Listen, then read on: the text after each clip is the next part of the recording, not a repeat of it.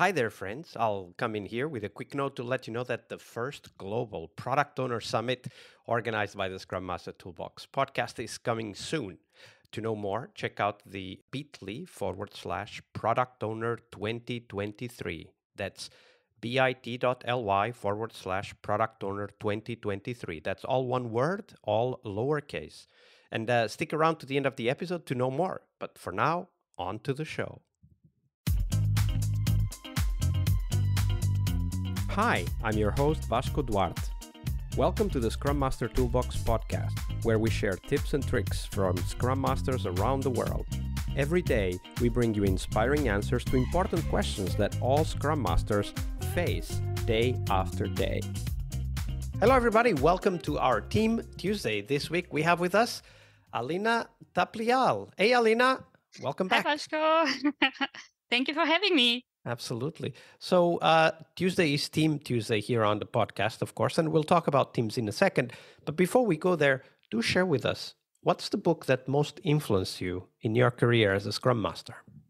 Oh, gladly. It is a book. It's called Make Your Bed. It's written by William McRaven. It's not about Scrum, but most of the good books are there. Even though they are not written for Scrum, they apply so well to Scrum. And I remember I had this conversation with my product owner. He said, it's amazing how all these books can be applied so well in Scrum, And the reason why I want to bring up this book is because it's very it relates a lot to the things I experienced in the team. So he tells about 10 things you can do to change yourself and change the world. And one of it is just to start with a very small, simple task, like making your bed. Because once you have that done, then you can do other tasks, then you can complete other tasks. It talks about motivation. It talks about how you face your fears head first. You don't have to be afraid of failure. You need to face this failure and learn from them. It talks about that it doesn't matter the color of your skin. It doesn't matter the color of your eyes, the hair, how old, how young you are. Matters how big your heart is. That's all that matters. And I can relate so much to this book, and I would totally recommend it. Yeah, it also sounds, I haven't read the book, of course, but it sounds that it treats us, so the reader, as a human being, right? Like it's Yes. about recognizing that we are actually in the middle of other human beings and we are human beings ourselves. Exactly. And sometimes small things are very powerful. Exactly. Yeah. That's how And it is. from that perspective, what comes to my mind is that sounds exactly like the point of view that we should exhibit, that we should demonstrate as Scrum Masters, right? Simple rules and all for people, because what matters, as you said, is not the color of your hair or the height of your body, but Yeah. it's do you have a big heart? Are you Yeah. willing to give it a try? Absolutely. Yeah. That's why I love this book. It's definitely a great example of how we as Scrum Masters sometimes just need to go back to basics and start asking, how am I treating my team? Are Yeah. they a team, or are they individuals, human beings that I need to relate to? Yeah, absolutely. And in this book, he tells that you can achieve things alone, but it's better to have someone next to you. You can achieve so much more in a team effort, how to depend on others and to help each other. And that's exactly what we're also having Scrum. You cannot do Scrum alone. It's a team. Absolutely. It's a team sport. Yes. Absolutely. Scrum is a team sport. Indeed. I have to write that down. All right. That was the book, of course, Alina. And now we focus on the teams and how sometimes they can become their own worst enemies. So tell us a story about a team, give us a little bit of context, and then walk us through those patterns, those behaviors that developed over time that ultimately led to problems.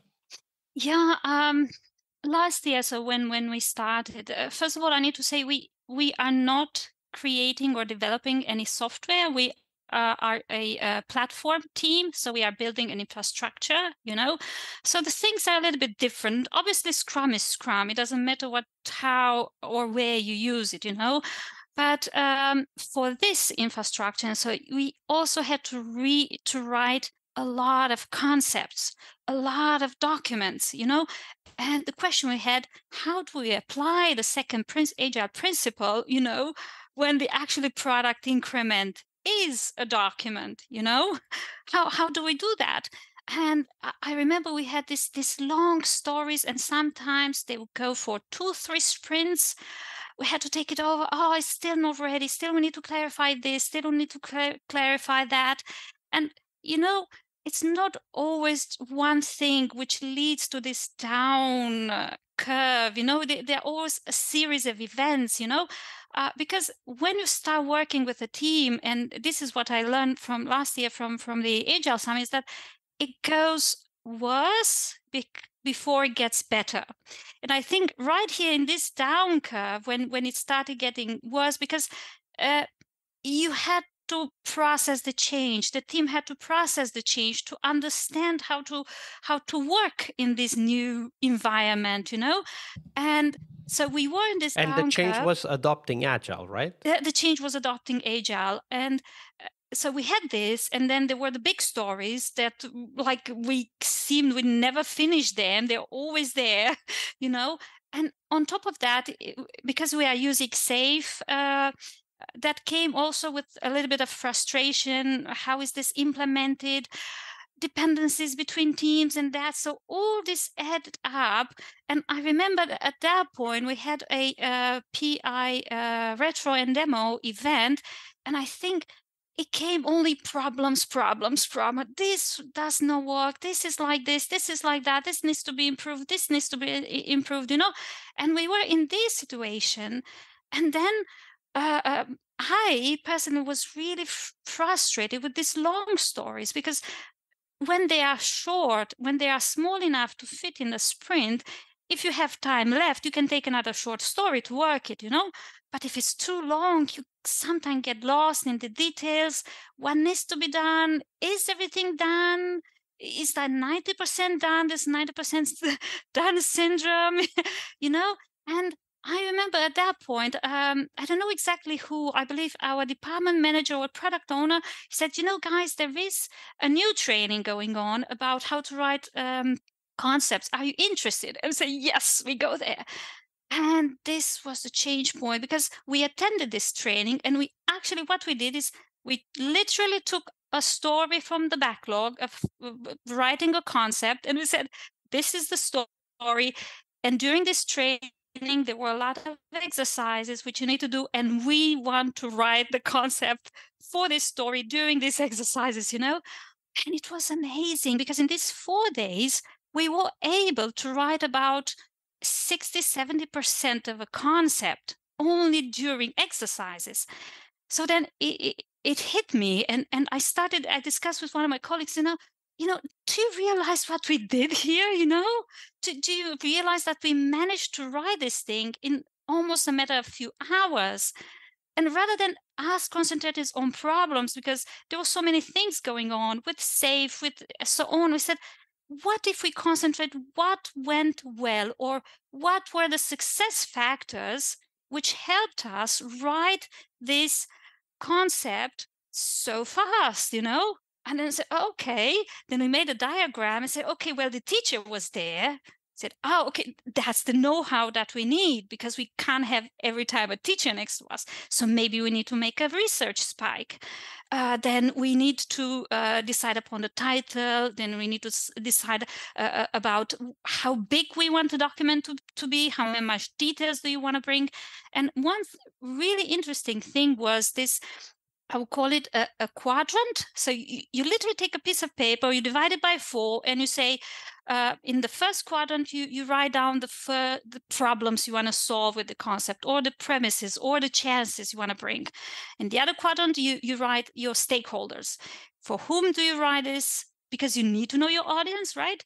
And who will write this? With whom do you need to write it? And then the third quadrant would be the solutions which you bring for all the problems which you mentioned, and then how you measure these things. And with this simple quadrant, you already have in your mind how big the document should be, why do you write it, for whom you write it. And that was this breakthrough which we needed. And then we created stories based on these things, on the exercises we did during the training. And I mean, we don't necessarily to write all the stories for every single concept we need to write. Maybe we don't need a spike, or maybe we don't necessarily need to write a quadrant, because we can take an already written document and just change a few things. But it brought us this breakthrough that we needed, that finally, after trying so many methods to break stories, we finally had a breakthrough which applied to us, you know. And actually, that's a very important point from obviously from the motivation perspective, to feel that, okay, there's a solution for this, right? We now understand more. But I was just thinking, as you were describing this, that you had been searching for solution in how to this infinite or very long stories. You had been searching for solution in the process, right? Like, you know, better retros, better dailies, whatever. But the solution was elsewhere, right? The solution was just in the idea of what a concept is and what you need to take into account. And I was just thinking that this very often happens to our teams, that we're like, for example, we have a problem. I just had that with the team recently. We have a problem where, you know, we start planning the work from tasks, right? We list all of these tasks that we need to do, and then we apply Scrum on it, and then we find out that actually Scrum doesn't help us, because the tasks just keep on appearing, and there's more tasks and so on. Yes. And obviously, you know, Scrum isn't going to solve that problem, right? If we start planning from tasks, or in your case, if you start writing a concept from the perspective that everything needs to be there at the end, then you always have to find everything before it is there, right? Indeed. But if you reshape your thinking and say, hey, concepts don't really need all of this. We just need the, you know, the problems, the solutions, the stakeholders and the partners to write this. Then we start looking at the problem completely different, right? And Indeed. Very often I start to think, when we are doing retros, I start to think, should we actually think about not the problem we're discussing, but why is it the problem? Yeah, absolutely. I think we had that in one of the retro. One colleague said, you know, we don't necessarily need to solve every problem. Sometimes, okay, it's a problem there, but you don't need to go so deep into it, because you never come out of it, you know. just let's concentrate. Let's look at the things from a different perspective, you know. Let's change a little bit the perspective, you know. And this is what this training brought us, to look at the things from a different perspective, you know. And then, because we had already worked, I don't know when exactly we did this training, like halfway through last year, we already had this agile mind and the Scrum mind in our head, and it helped us to better relate, or to better use what we learned and apply it in our field, you know. And was amazing in the end. Absolutely. And a great tip, sometimes you just need to find a different perspective. And as you said yesterday, maybe that's just somebody else from the outside that comes in and asks a different question. Yes. I could have asked that question 1,000 times, but we needed somebody else to say it, you know. Absolutely. Thank you for sharing that, Alina. You're very welcome. Hi there, Agile friends. Thank you for sticking around. This year's first global summit dedicated to the product owner role in Scrum will have some amazing keynotes and 2 tracks filled with first-hand stories and experiences for product owners to learn more about that critical Scrum role. We'll have Roman Pichler, author and product expert, who will be answering your questions and sharing the most important aspects of the product owner role. We'll also have Colleen Johnson talking about why roadmaps are probably making your life much harder than it needs to be, and what to do instead. This talk was quite a success in Agile Online Summit 2022, and Colleen has learned some new tricks, tools, techniques that she will share with us when it comes to roadmaps for the product owner role. And we will also have Henrik Nyberg, author of Scrum and Kanban from the Trenches, as well as one of the creators of the Spotify model. So come in and listen to his stories. And we'll also have, of course, 2 tracks with many more sessions and even some live sessions. The 2 tracks will cover practices every product owner should know, where we'll be hosting conversations on topics that product owners need to be familiar with, like backlog refinement, planning, and much more. The second track will be on metrics, measuring product and personal success as a product owner. As product owners, it's crucial to have a clear understanding of what are the metrics that drive success for us, and of course also for the products and businesses that we work with, and we need to continuously measure and optimize those metrics. So in this track, we'll be sharing what's working and what's not in the area of measuring success for product owners. We will also have the opportunity to network with our peers. It's a network event, of course, so get your tickets and join our Slack. Go to bit.ly/product owner 2023. That's all one word, all lowercase. As always, we will have free tickets and VIP tickets, which will give you long-term access to the content of this summit. So check them out at bit.ly/product owner 2023. All lowercase, all one word. I'll see you on the summit floor.